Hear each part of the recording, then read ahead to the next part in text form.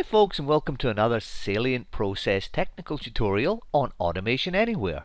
In this edition we're going to look at slow web pages. And what I mean by a slow web page is if we have a web page in front of us and we enter some data into it and we hit a submit button or some other button, the response from that web page is usually not instantaneous. It can usually take a few moments for the response HTML data to come back from the remote web server and be displayed on your screen. Now, normally we expect this to be sub-second, but if we're doing some complicated processing at the back end, or there's some heavy load, or there's some outage, it might take many seconds for a response to be received. So let's look at a sample web page. Let me bring up a sample web page. So here's a sample web page. Let me remove my debugging here, and sample web page. So we hit the refresh button. Here's a sample web page. Now if I enter some data, hello world, and I hit the submit button, watch what happens.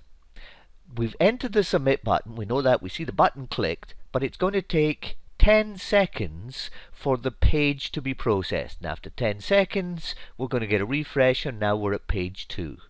So in this example, I've contrived it such that when we click the submit button on page 1, it takes 10 seconds for page 2 to become visible. For those who wonder how I did such things, here's just a little bit of JavaScript. When the submit button is clicked, we set a delay of the timeout, which is 10 seconds times 1000 milliseconds. We delay for 10 seconds and then we transition to the next page. So the bottom line is that there is a delay in between submitting one page and the second page becoming visible. There's a delay. Now I've added this to simulate what happens with Automation Anywhere and slow pages. So now let's go look at an Automation Anywhere task. So in this task, excuse me, in this task I open up my web page. I set the text hello world into an input field. I click the submit button, and then when the next page appears, I set text into the second data field. Okay, so let's try and run this and let's see what happens. So I click the run button. We're now running our Automation Anywhere task. Up comes the web page. We enter some data into it. The button was clicked. Now the web page is going to take 10 seconds to respond, but we get an error. We get an error from Automation Anywhere saying that it was unable to find the target control on the web page, which was the control here into which to place data. And the reason for that is that in our Automation Anywhere task, we are immediately checking or accessing that second data field. But it took 10 seconds for that data field to appear, and Automation Anywhere gave up because it couldn't find that field. So now let's look at how we can tune and tweak this.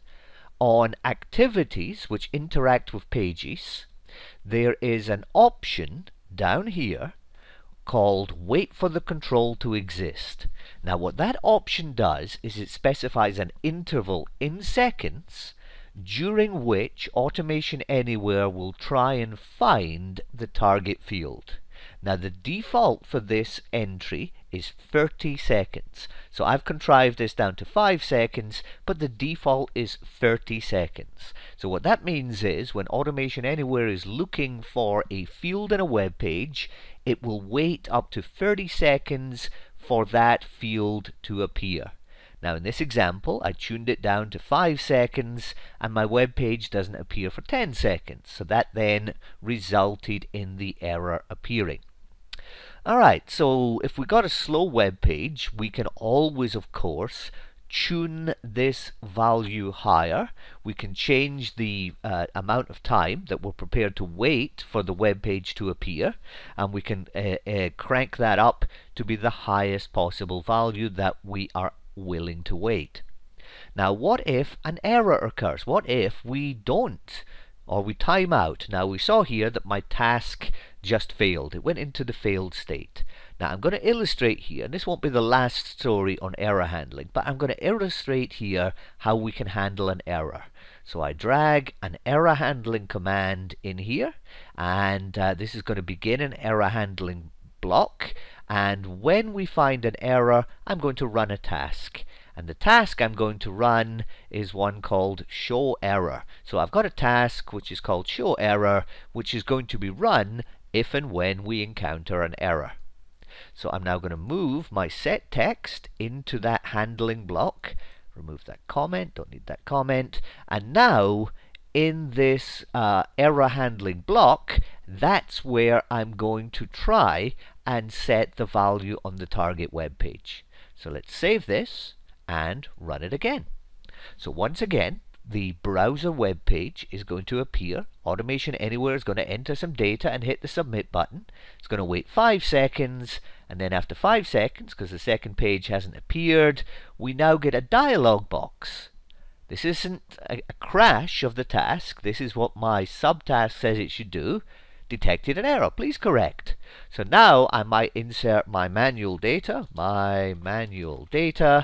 and hit the OK button, and the task would now proceed, having entered manual data. So this is a quick example of 2 areas of Automation Anywhere that I wanted to bring to your attention. The first is the notion that on activities we can specify a timeout, after which if the target control in the web page to which we wish to assign data does not appear for a configurable period of time, only then will an error be thrown. If the web page is slow, we can crank this up. For example, if I crank this up to 15 seconds, and what did I do here?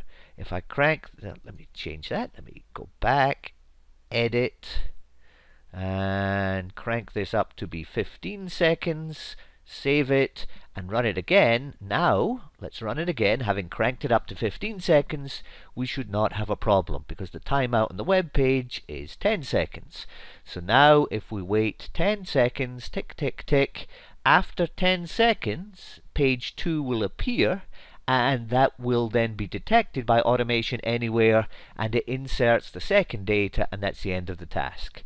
So we can see that if we end up having situations where we have slow web pages, we can always crank up the amount of time that we're willing to wait for the page to exist.